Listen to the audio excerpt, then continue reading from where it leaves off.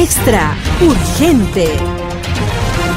Dersawis dice: sacar al patriota de las urnas es un ataque a la democracia. El patriota promete la creación de un grupo de trabajo federal para combatir el sesgo anticristiano. Los bancos están cerrando miles de sucursales y los minoristas están cerrando miles de tiendas. Comenzamos el bloque informativo en Extra News.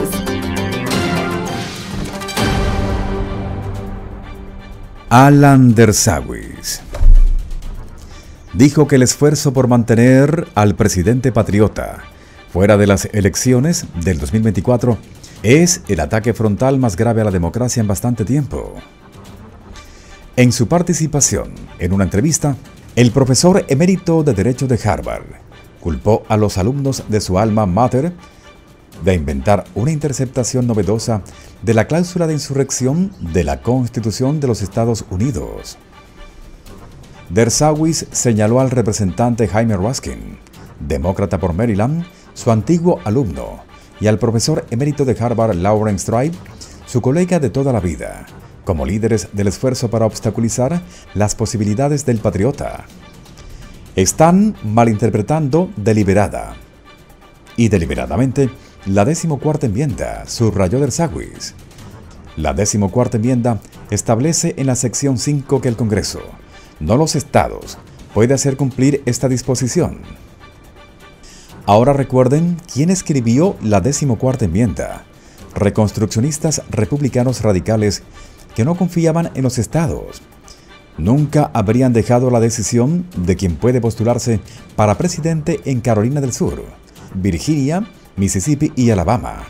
El argumento legal que la Corte Suprema de Colorado y el secretario de Estado de Maine han utilizado para argumentar que el patriota debería ser excluido es la lectura más absurda de una disposición constitucional que jamás haya visto. Si el profesor Tribe estuviera en mi clase y yo estuviera enseñando derecho constitucional, con inflación de calificaciones le daría una D por su análisis, afirmó Dersawis. Es probable que la Corte Suprema se esté preparando para escuchar un caso sobre el uso de la cláusula de insurrección, cuyo alcance han debatido los juristas liberales y conservadores debido a las decisiones de 2 estados. De otro lado, el presidente patriota ocupa un lugar destacado en las encuestas y parece estar en camino de ganar una vez más la nominación presidencial republicana de 2024, si no la Casa Blanca. Y esta semana abandonó una gran promesa de campaña en caso de derrotar a Joe. Durante un apasionado discurso ante sus seguidores de Waterloo, Iowa, prometió que pondría fin a lo que denominó el conflicto contra los cristianos en todo el país. Prometió poner fin a la pugna contra los cristianos. También prometió revitalizar la libertad religiosa y defender los principios cristianos, al tiempo que expresó su desaprobación de las políticas seguidas durante la administración de Joe. Tan pronto como regrese a la oficina oval, también pondré fin de inmediato a los eventos negativos a la lucha contra los cristianos, dijo el patriota. No sé si lo sientes. Tienes una lucha. Hay una lucha bajo Joe. Los cristianos y los estadounidenses de fe están siendo instados y el gobierno ha utilizado la religión como herramienta como nunca antes. Se han centrado en los padres conservadores de las reuniones de la junta escolar que no quieren que se les enseñe nada negativo a sus hijos. No sirve de nada lo que enseñan en las escuelas.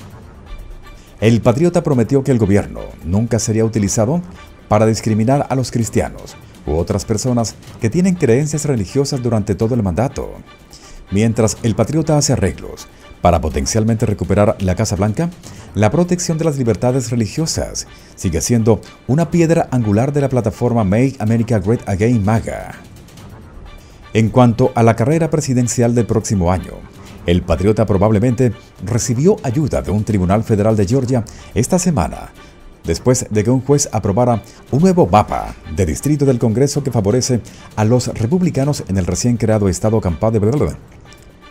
En cuanto a la carrera presidencial del próximo año, el patriota probablemente recibió ayuda de un tribunal federal en Georgia esta semana, después de que un juez aprobará un nuevo proyecto de distrito del Congreso que favorece a los republicanos en el recién creado estado campo de batalla.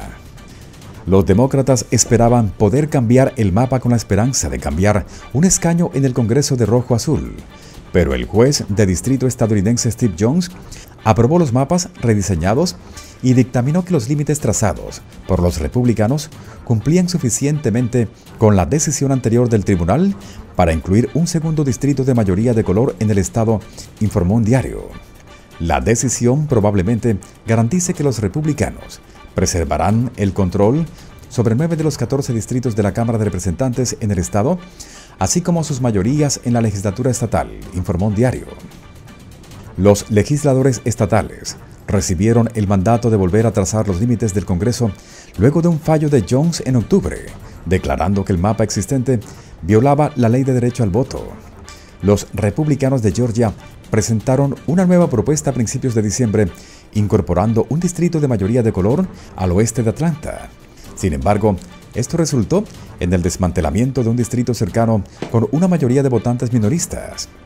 Como resultado, el distrito de la representante Lucy McBride, demócrata por Georgia, se adentró aún más en territorio republicano. Los demócratas y los grupos de derechos electorales rápidamente cuestionaron los mapas después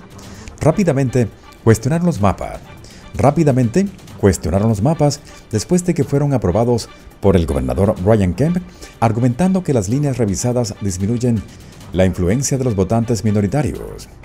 En su impugnación judicial, los grupos acusaron a los republicanos de trasladar a votantes de fuera del área de dilución de votos explícitamente definida al nuevo distrito de mayoría de color y al mismo tiempo ignoraron a unos 50,000 votantes de color del área de dilución de votos delineada. Sin embargo, el tribunal desestimó ese argumento, señalando que no limitaba a los republicanos a distritos específicos y simplemente ordenaba la creación de un distrito de mayoría de color en el oeste de Metro Atlanta, requisito que cumplía su propuesta. El fallo, si se mantiene, dará a los republicanos una mejor oportunidad de mantener su escasa mayoría en la Cámara en las elecciones del próximo año. Se produce cuando las cifras en las encuestas de Eeuu siguen cayendo. A principios de noviembre, las encuestas del Times Siena College indicaban que el patriota lideraba en 4 de los 6 estados indecisos. Sin embargo, rápidamente surgieron señales adicionales de riesgo electoral de Eeuu. La ventaja del presidente patriota en los enfrentamientos cara a cara estaba disminuyendo. De otro lado, si la economía estadounidense realmente está en buena forma, ¿por qué tantas empresas prominentes se apresuran a cerrar permanentemente lugares que alguna vez fueron rentables? Como verá a continuación, los bancos estadounidenses están cerrando miles de sucursales y los minoristas estadounidenses están cerrando miles de tiendas. Si se avecina una nueva era dorada de prosperidad, eso no tendría ningún sentido. Por supuesto, la verdad es que la mayoría de los estadounidenses están realmente pasando apuros en nuestro entorno económico actual y las condiciones van a empeorar aún más en 2024. Los ejecutivos bancarios pueden ver lo que está pasando y por eso están recortando costos febrilmente. Durante los primeros 10 meses de este año, los bancos en Estados Unidos cerraron un total de 2.118 sucursales. Lamentablemente, las sucursales siguen cerrando a un ritmo asombroso. Por ejemplo, se informa que el Bank of America ha decidido cerrar permanentemente casi 2 docenas de sucursales o cajeros automáticos del área de la Bahía. Otra forma en que los bancos están recortando costos es despidiendo trabajadores.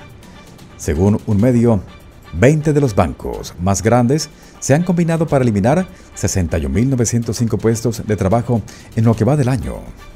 Un nuevo informe del Financial Times demuestra que 20 de los bancos más grandes del mundo recortaron 61.905 puestos de trabajo en 2023, una medida para proteger los márgenes de ganancias en un periodo de altas tasas de interés en medio de una caída en los acuerdos y las ventas de acciones y deuda.